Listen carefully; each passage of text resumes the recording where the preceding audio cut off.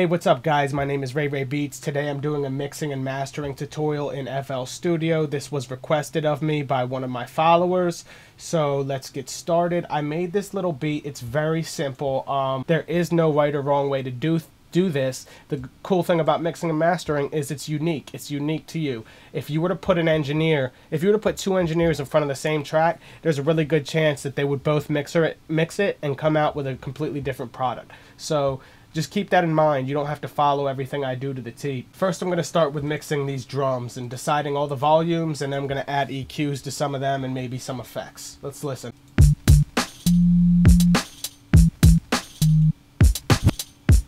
Alright, the first thing I've decided is that my kicks need more bass. I soloed the kick and put it on effects channel 2, and now we're going to mold the sound of this kick and make it a lot bassier. I'm gonna add an EQ. I add an equalizer to almost everything I do, no matter what DAW I'm using. So first thing we want to do is just boost those low end frequencies a little bit. Wow, you hear that immediate difference? I'm even gonna turn the volume down a little bit. And I'm gonna get rid of some of these highs. And maybe raise the mid frequencies a bit. Alright. That's a good sounding kick. Alright, let's bring the snare in.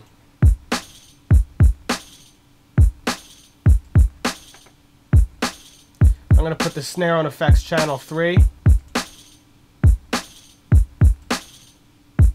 Put an equalizer on that. Raise some of the lower mids. Get rid of some of the highs.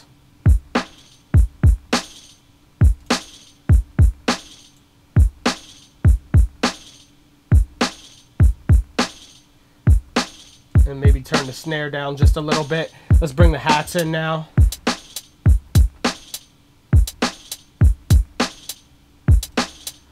Alright, the hats I want to put on effects channel 4.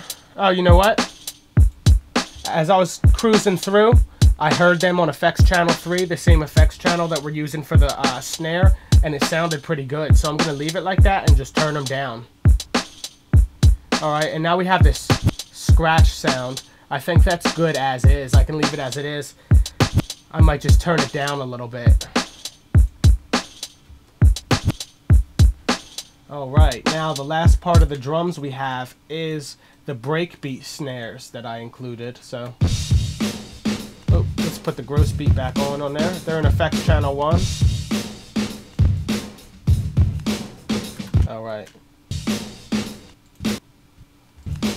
There's a lot of hi-hat sounds bleeding through there, and I'm going to get rid of some of the high-end frequencies because I don't want those hi-hats. And I'll get rid of the low-end too because it's just snares.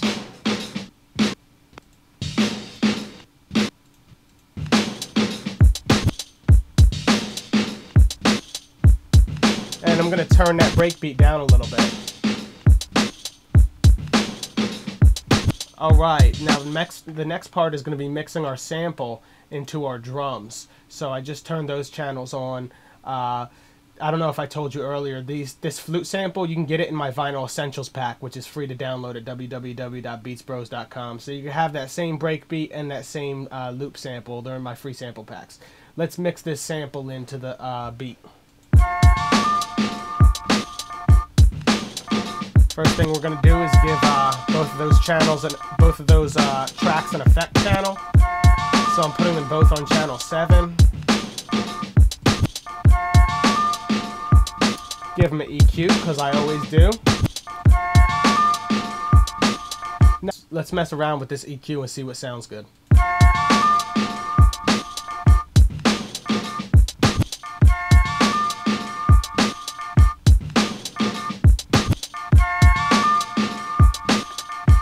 Alright, so I dropped all the low end and most of the mid, and I raised the highs. I think that sounds good. I'm going to drop the volume on this sample though. I want it to be in the background. I think it cuts through because it's all high frequencies. It cuts through everything, and it's very easily noticeable. So for that reason, I can drop its volume a lot. You'll still be able to notice it. It'll sound smooth, and it won't be competing for volume with everything else in the beat.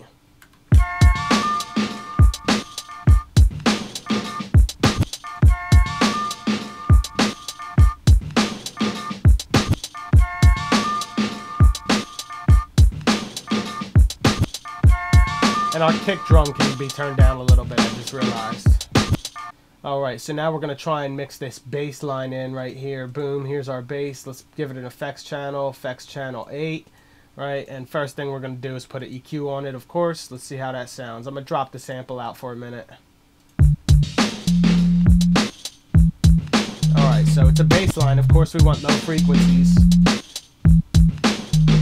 Drop out the highs. Let's see how this would sound if we dropped it down an octave.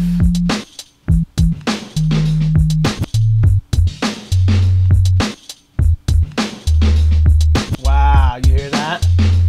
So I dropped it down an octave. And we have this EQ on it. I'll take the EQ off for a second. Hear how it sounds without the EQ?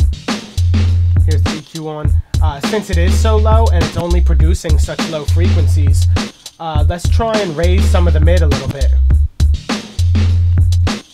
Make it more noticeable. I'm going to turn it down a little bit. I'm actually I might compress it too with this Maximus device. See how that sounds? Alright, and I'm going to go find a preset NY compression.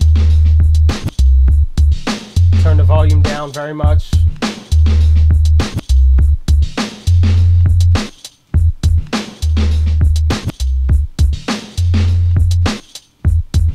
That sounds really good. I really like that bass. Realized I forgot these percussional snappy sounds. Let's give them a track and put a reverb on them, because they would sound, or a delay rather. They would sound really nice bleeding over into the next measure. So let's do that. And maybe an equalizer as well. All high end on this. And we'll be able to lower the volume a lot. Because it's all high end, it cuts through so easily. Let's put a delay on that bitch.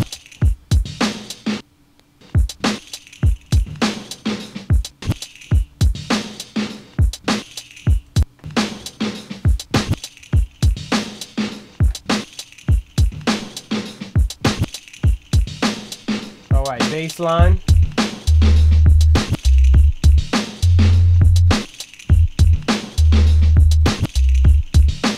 And I'm going to mess with some of the settings on the oscillator for the bass line too. I would like to get a little bit more mid frequencies out of it. It's all bass right now, so I'm going to mess with these settings.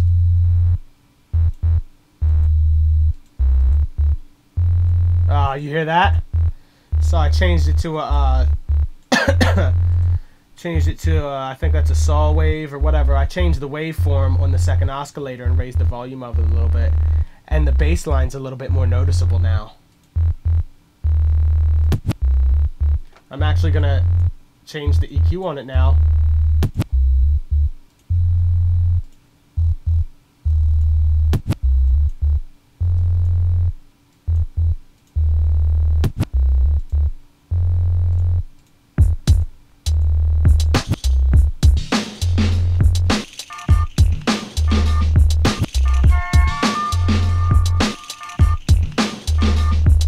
To tell you the truth, if I was just making this as a beat and I was doing it by myself and this wasn't a tutorial, I would leave it how it was. But I have one more technique I would like to show you. That's putting effects on the master effects channel, which any effect you put on here is going to affect the entire beat. It's going to affect every track in the beat. So we mixed this down, we mixed our volumes, we put EQs on everything, and we changed the frequencies that come through on the EQs by manipulating the equalizers.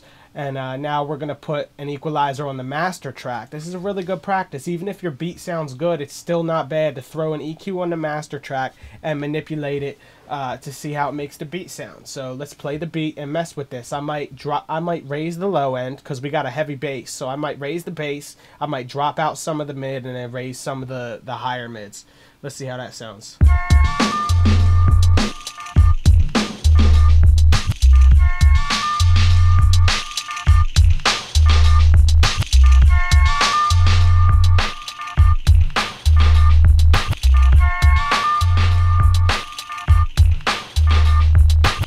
And then I'm gonna lower the bass a little bit.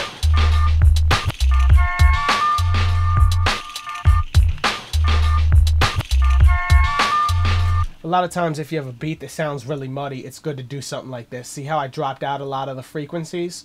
That really cleans a beat up a lot sometimes when you have a lot of different frequencies at once. Just get rid of everything in the low mid section and it might be magic. But this sounds really good. I'm even going to go further to experiment by putting a sound goodizer on the master and just see how that sounds. Now the sound goodizer effect in Fruity is going to make it loud as shit. So I'm going to turn the master volume down right now and then we'll work up from there.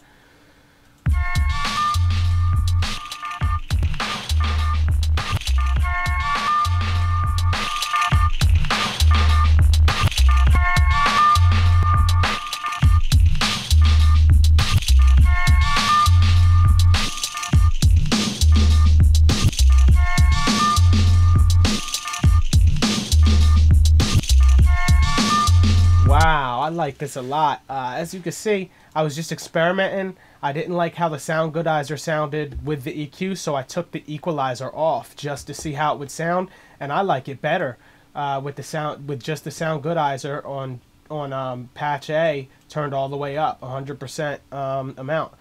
So I like how this sounds. It's completely different than had I not done that. It sounds completely different. And it was good to begin with. They were all good, like good different masters, but I like this one better. I'm going to turn the bass down just a little bit more, because it comes through. That bass really comes through.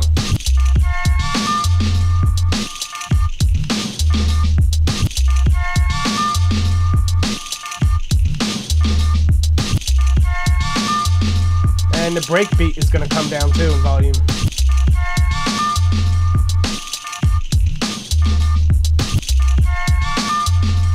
And the hi-hat can be turned down. That hi-hat was coming through way too loud.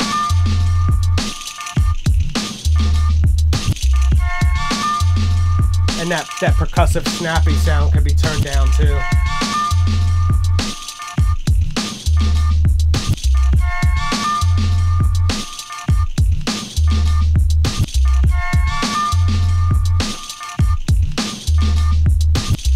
Alright, so there you have it. Sorry if this tutorial took too long. I had a lot of fun doing that. That was really cool. If you have any questions or you feel like I wasn't clear enough about anything, please just leave them in the comments. I'll respond to you right away. I check my channel every day. I'm just here to help. Most of the samples I used in this beat you can download for free on my website, www.beatsbros.com. I hope this was informative. I really don't have any like fail-proof techniques to mastering a beat. It's different every time I sit down. I listen. I literally listen, and I don't know what I'm going to do till I do it, meaning I throw an EQ. I always throw an EQ on there, and then I manipulate the EQ and just see how it sounds. Sometimes I'm like, all right, hey, I'm going to raise the low end on this EQ, and I do it, and I'm like, no, that sounds terrible. Got to think of something else, you know? So definitely think about frequency, you know? Think about frequencies clashing. If two instruments you have are clashing, raise the low end on one and then drop the low end out of the other and like raise the mid or raise the high. So that's the best advice I can give you to mixing and mastering. Maybe I'll finish this beat up and put it up on beatsbros.com for free download. Hope you enjoyed the tutorial. Everybody have a great day.